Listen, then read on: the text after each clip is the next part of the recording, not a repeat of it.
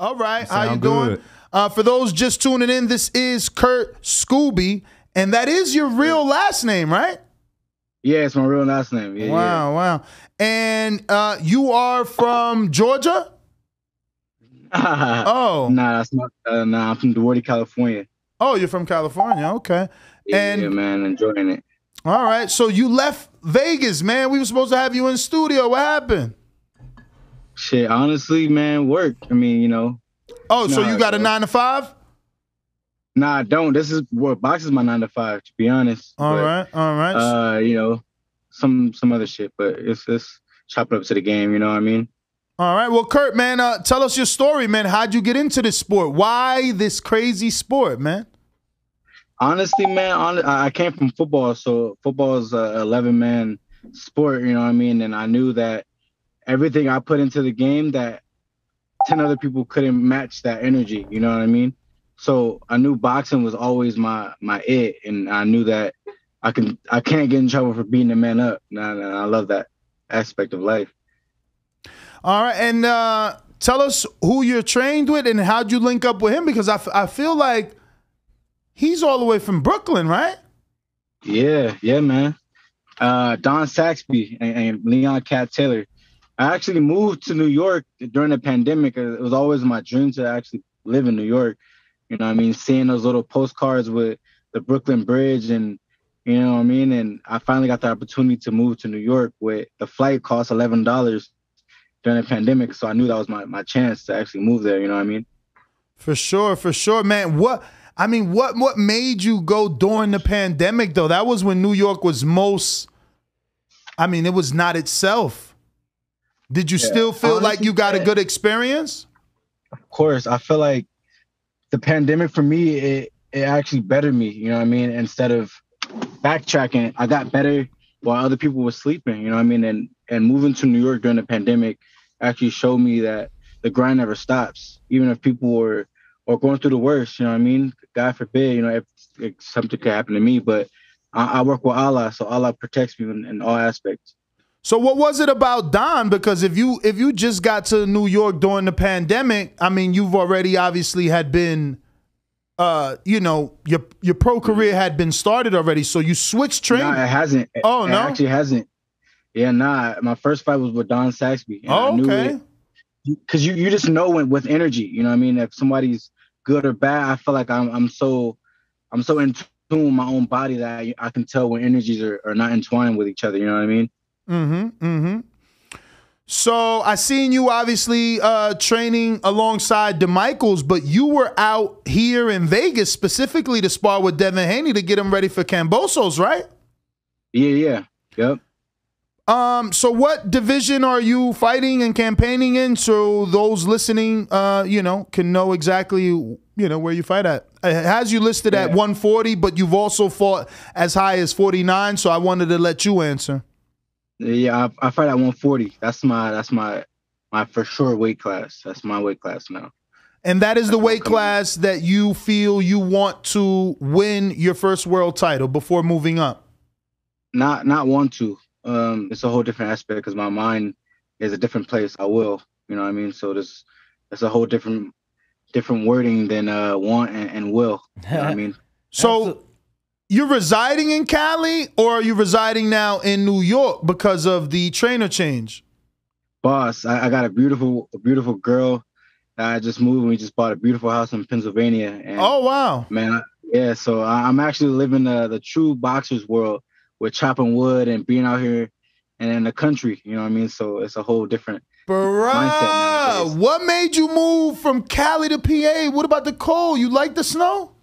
Yo, honestly, it's crazy because I've seen all these movies with snow and Home Alone and all that. I'm like, man, honestly, I'm enjoying it. I'm over here doing Snow Angels, and I'm actually living it up. He said Snow Angels. Yeah. I'm telling you, because where I come from, man, like it's bad. Where if there was snow where I was from, man, I think there would have been a little less killings than where, you know what I'm saying? But yeah, I'm actually enjoying it, and I'm living life at the moment because, like I said, I'm spiritually right. You know what I mean? So where were you raised, man? You make it sound like it was Iraq out there. Yeah, it was. You know what I mean? What part of the world? Dazn, California. So it's near Pasadena area. Oh, okay. So, you know what I mean? It was a little hectic where, you know what I'm saying, you walk down the street and you got to look over your shoulder, you know what I mean? And moving here to PA, it's like I don't really got to look over my shoulder unless I see a bear or a deer or something. You know? So it's a whole different mindset, and I'm just, like I said, I was able to see the light of day where other people nowadays see, and kind of get stuck in that, you know what I mean? Kurt, now talk to us. Do you have a deal with a promoter, a manager, anything like that?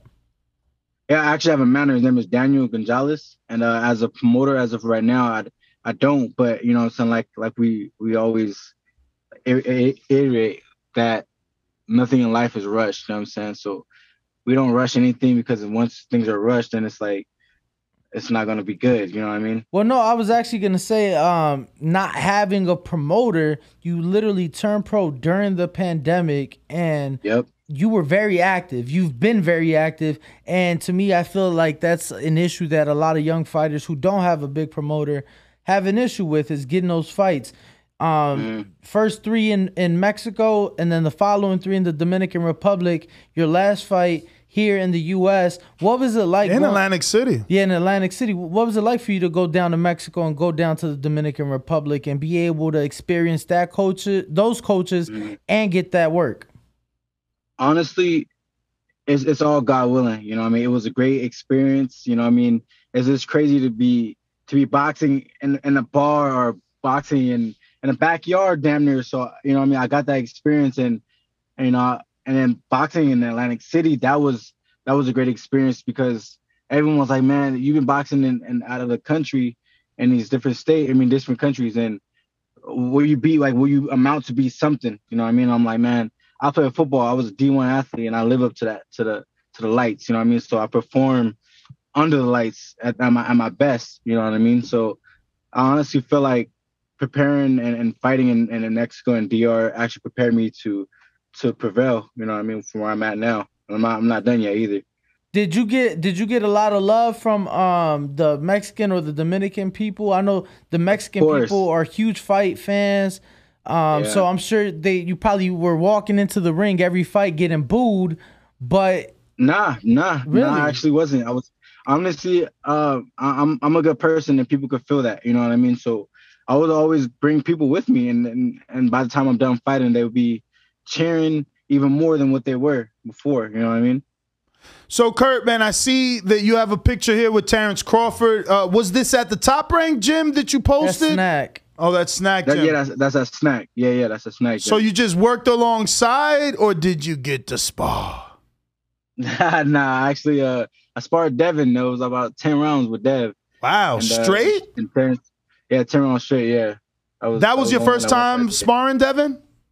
No, it was that was the second day we sparred, you know what I mean? But this time flying out to Vegas has been your first time sparring with him? No, we started off in San Francisco from there, and then we flew to Vegas. Oh there. Wow! So you must have made a good impression that they flew you from San Francisco to Vegas. I mean, sparring stays in the gym, you know what I mean? So obviously, I guess I did. You know what I mean? My job is just to go in there and do what I have to do. You know what I mean? If I gotta help people out, I help people out. He's also a Muslim brother, so I actually helped him out in that aspect too. Did you so what was it like for you during Ramadan? Obviously Ramadan has now concluded, but what was it like for you during Ramadan being a Muslim fighter? We had Abdullah Mason in here, and he fought on the Shakur undercard, and so Ramadan ended Sunday, correct? Correct. Right. So he was like, yeah, like, I'm not eating, during the day or anything like that. So what was it like for you, and how are you able to, still manage and maintain during Ramadan? Honestly, it's just about the mindset. You know what I mean? The first 2 days are hard, of course, but once you make it past that, it's just the whole mindset. You know what I mean? Because then you put in your mind, like, nobody could, if I'm not eating and I'm still performing at my best, you know what I mean? So when you're in the ring, nothing could stop you but Allah, and that's how I feel, where it was nothing. Like it was the best experience, because like not many people know that when you're hungry and you're like starving, that's when you become in a different mindset. you become in a hungrier mindset. You're instead of being a prey, you're the predator. So you feel like it almost brings out the best in you. I know it does. Not for sure it does. You know what I mean? Okay, Yeah, absolutely. yeah. Now that experience with Devin, obviously training alongside Terrence, being in a facility like Snack, what was that like for you? And how much were you able to learn from that experience, top level guys?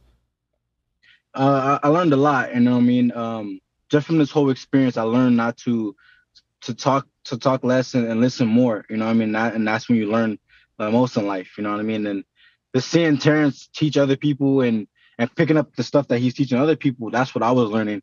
And I actually seeing Shakur and all them work, and it was actually like a blessing because, you know what I mean? I manifested so many things in life, and all these things are coming true, like working out at the top ranked gym and just being alongside of these top guys. And I'm telling myself, I prayed on this and I manifested it and I belong with these top guys. You know what I mean?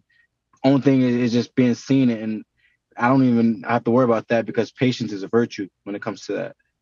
No, definitely.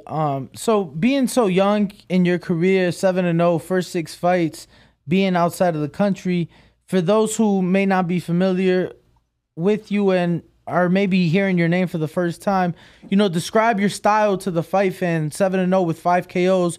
So obviously you possess power. Your last opponent, you got him out of there in the second round, even though he was far more experienced than you, winning record and everything. So describe your style. How would you describe your style to the fight fan who's getting to know you for the first time? Who is Kurt Scoby? Man, Kurt Scoby is a humble man. You know what I mean? And to be speaking on myself is I can't really do that. You gotta come to the fights and show up. You know what I mean? And that's a part of selling myself. And I truly believe when you see me fight, then you'd be become a more of a fan than your favorite boxer, to be honest. Scoob, man. So how'd you link up with the Michaels? We were. This is crazy because I've always seen Michael on Instagram. You know what I mean? And we actually met up in San Francisco, and from there we was like, man, we that's my man's man now. You know what I mean? Like he's good soul, good genuine dude. You know what I mean? So we were, I swear, every day that we weren't sparring, we were working out. We were training like it was our training camp. You know what I mean? So that's what I brought to him. Like, hey, bro, we got to train. We got to do the things we got to do because at the end of the day, he's preparing for a fight, but we're preparing for a fight as well. You know what I mean? For sure. In your time at Bones Adams, did you ever get to spar a guy by the name of Abram Martinez, one of Bones' guys? Nah. But we can get to work. He's another, he's at 40. I believe 10-1 or 9-1, something like that. So, but you were talking about putting in that work as if you were in camp, as if you were preparing for your own fight. We've spent a lot of time with Devin throughout his camps, and one thing that we see day in, day out is obviously the work ethic and the dedication in the gym. Right.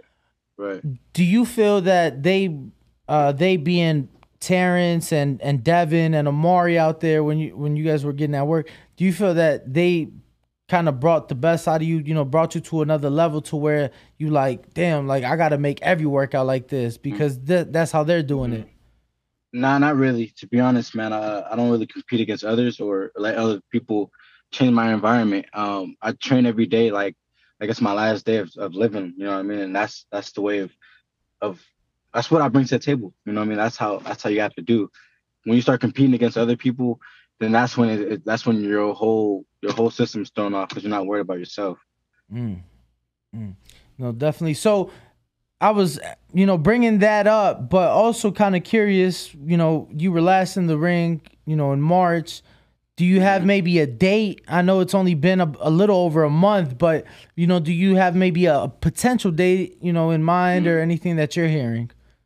Yo, honestly, I think it's June or July, but I'm ready whenever. You know what I mean? I stay ready, so I have to get ready. And I know that term is overused, but I truly believe in that. And, you know what I mean? To go 10 rounds in a training camp with somebody else, I mean, I think I truly am ready. You know what I mean? I can fight tomorrow.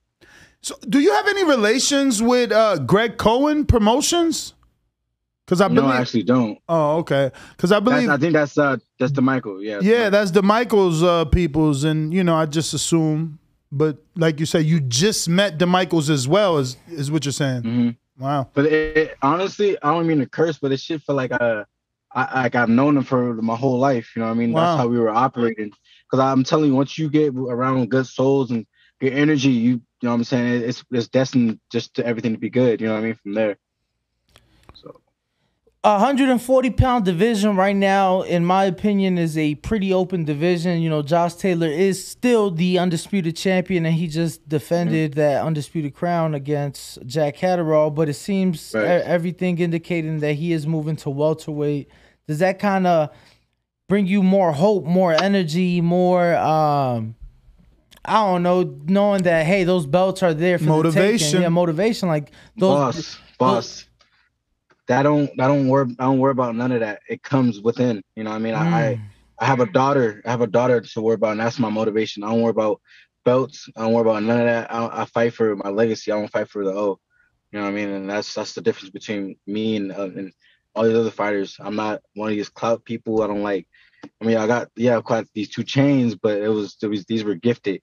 You know what I mean? And I'm not worried about none of that. I'm just staying in my lane, and things will come to me as then. Let me ask you, being as though you're trained with Don Saxby, did you spar with his other fighter, Les Pierre? Oh yeah, that's my guy too. Yo, I be getting rounds with everybody. You know what I mean? And it's all within. You know what I mean? Like I said, sparring stays in between. But Les Pierre is cold though. I like working with him a lot. Cold dude, man. And have you been able to pick the brain of former, I don't know how many division champ, but mini Mike Tyson, Joan Guzman? Because you're out of Gleasons, I'm assuming, with Don, right? Mm-hmm. One thing about me is, I don't know if you see me last time, but I always carry a notebook. I'm always carrying a notebook, and people think I'm weird because when they say some wise stuff, I'm in my notebook writing it down. And look at me like, this is, sorry, a side note. I was at Top Rank, and everything that everybody was saying. Oh shoot! Can you hear me? Can you see me? Yeah. No, we can't see you. Yeah. So everything that everybody was saying, Al Mitchell, K. Karuma, Terrence, I was writing down. I was in my journals writing it down. Everybody looking at me like, this guy is weird, not knowing that that's the true knowledge. When you write things down, that's when you pick up things. You know what I mean? So when Joan Guzman talks, I'm writing it down, or I'm storing it, or I'm writing them in my phone. You know what I mean? And it's crazy just to pick up knowledge like that, you know what I mean? And mini Mike Tyson, Joan Guzman, man, that dude is cold. But I got a cold coach too, Leon Cat Taylor and Don Saxby. No, absolutely. I think that's extreme. Leon, is that the guy with like the He got a raspy voice. He got the raspy voice. He's training the Puerto Rican girl now, right? Who? She's brand new, but she's been in Gleasons for like 4 years. She's Puerto Rican, fair skin. Melissa? I'm not sure. I'm gonna look it up, but she normally spars with like Alicia Napoleon. She's definitely not under 140. I'm not sure. Yeah, I gotta do. I'm not sure. I'm there all the time. I don't remember a Puerto Rican girl. Scoob, I gotta ask, man, who is your photographer? Because some of these pictures are crazy. Like, you have a picture from September of last year. You getting your hand raised, and my man's is lying dead on the ground. Like, your photographer. Oh yeah. Yo, whoever got these pictures, like, how has that not been censored? Like, my man's is literally laying there lifeless. It's crazy. Nah, that was I got a role for Power, you know what I mean, the show Power. Oh, what? Really? Yeah, man. So yeah, I got a role for that whole little aspect. And like I said, I just relax and stay calm and pray, and things come to me. You know what I mean? How did that come about? That's pretty dope. Just being at Gleasons, and I didn't even try out for the role. I was just hitting the bag, and like everybody else was trying out for the role, and I ended up just hitting the bag and was just chilling. And the guy walks up to me and skips to everybody else and was like, hey, like without even trying out, he was like, you want to be in the show Power? I was like, I mean, sure. You know what I mean? I was, of course. And then he was like, you don't even need to try out. You just I'll see you tomorrow. I'm signing for SAG. I think that's the name of it.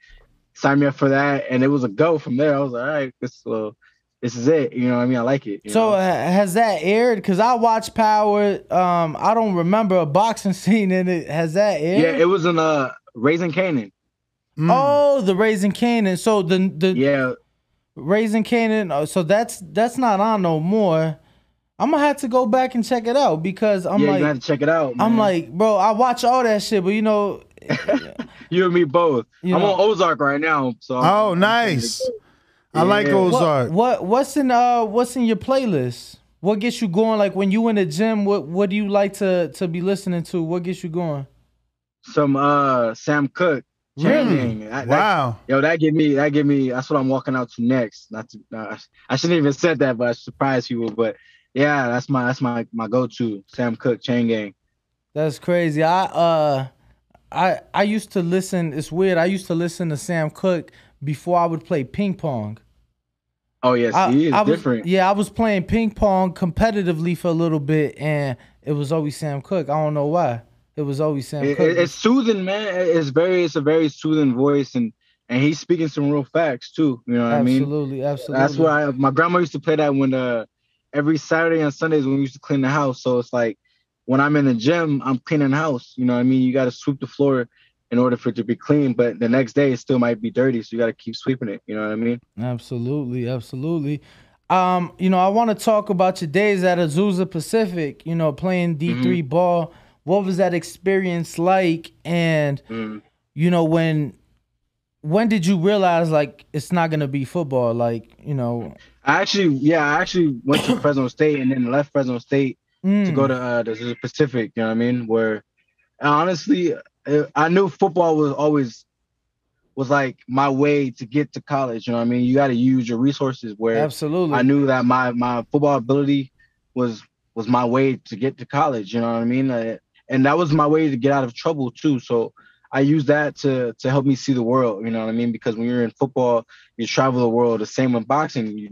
You do good, you travel the world. You know what I mean? And I knew I didn't want to be in trouble. I didn't want to be one of those troublemakers. So I was like, you know what? I'm gonna be a baller. I'm gonna do my stuff on the football field, and I'm gonna travel the world. So I don't gotta be in the city getting in trouble. You know what I mean? Or looking over my shoulder.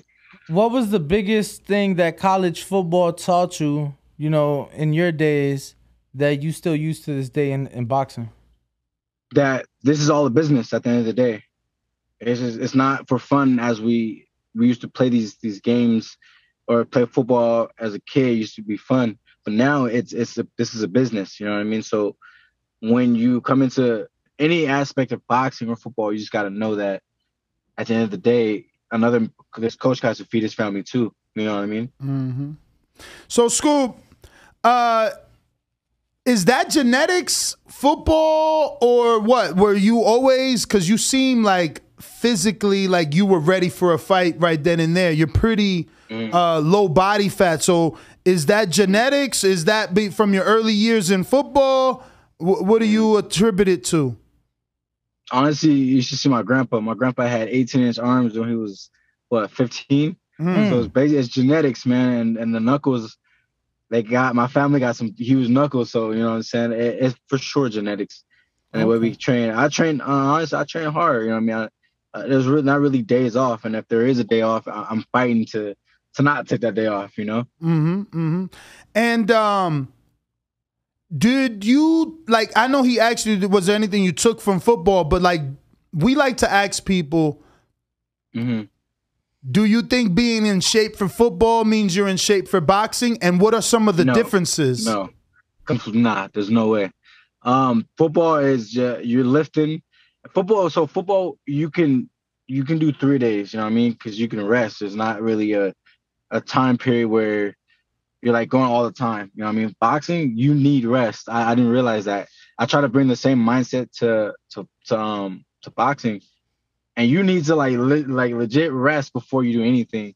So I can't really do the 3 days or the 4 days I used to do.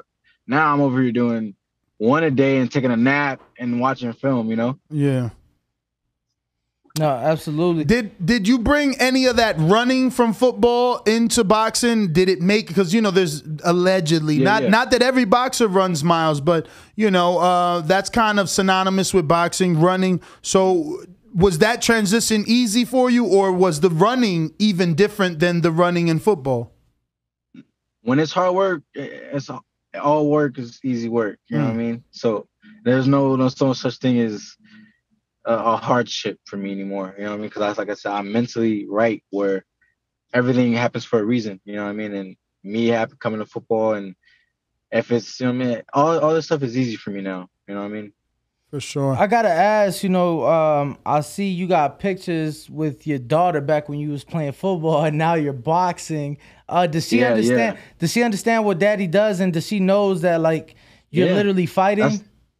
That's why I got the LEO on my belt, on my waist trainer. Or not waist trainer, sorry, on my trunks. You know what I mean? Because she knows that's what I do for her. I don't do it for anybody else. You know what I mean? I do it for her, and that's my motivation. No, it should be. Right? Well, Scoop, man, give out your social media for anybody that isn't following you can do so. We want to obviously thank you once again for coming on the show. We appreciate it. And we want to continue to follow your career and the career of your trainer, Don Saxby, as well. So please keep us up to date whenever you get notified of your next fight. So that we could break that news here on TBV, the Boxing Voice. Alhamdulillah. Thank you guys, and everybody follow me on Channel 2 Scoop. It's on right here somewhere. Yeah, so follow that and tap in, and everybody stay motivated and just give thanks that, you know what I'm saying, you woke up and you're seeing a light of day. Not many people get to see that, so just always give thanks when you wake up. Yes. Sir. All right, Scoop, man. Thank you so much. There you have it, ladies and gentlemen. Up and coming prospect Kurt Scoby. Next up. Yo, if you enjoyed the video, feel free to hit the like, subscribe, and share. As always, if you want to support us to the next level, head over to the patreon.com/ThaBoxingVoice. We have tons of exclusive from Border Wars, Entitled, betting shows, the list goes on and on and on. But in addition to that, if you guys have questions for fighters, trainers, and promoters, this is where you can submit them. We will run out, get these questions answered, and put it back on the show just for you guys. Appreciate it. Peace.